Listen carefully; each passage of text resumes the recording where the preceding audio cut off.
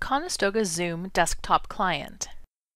In this video, you will learn how to log on to the Zoom desktop client with your Conestoga credentials.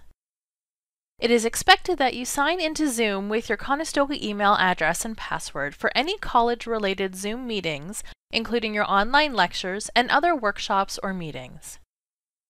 Signing in with your Conestoga credentials also allows you to bypass the meeting waiting room, and your meeting host will be able to take accurate attendance and ensure meeting privacy and security.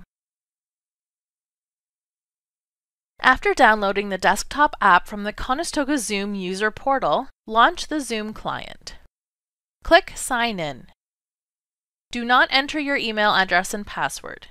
Instead, select Sign In with SSO.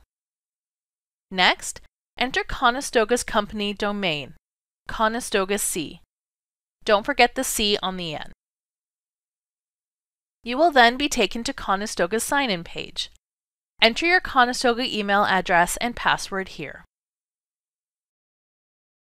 You are now logged into the Zoom desktop client. From here, you're able to join an existing meeting, start or schedule a new meeting, and customize settings related to your profile and meetings. For example, you can assign a profile photo to display when your camera is turned off.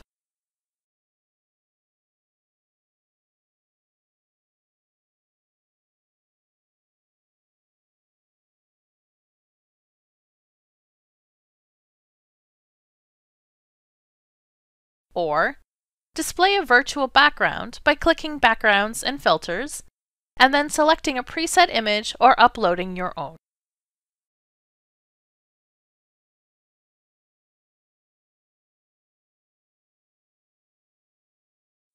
You can also review accessibility settings, audio-video settings, keyboard shortcuts, and more.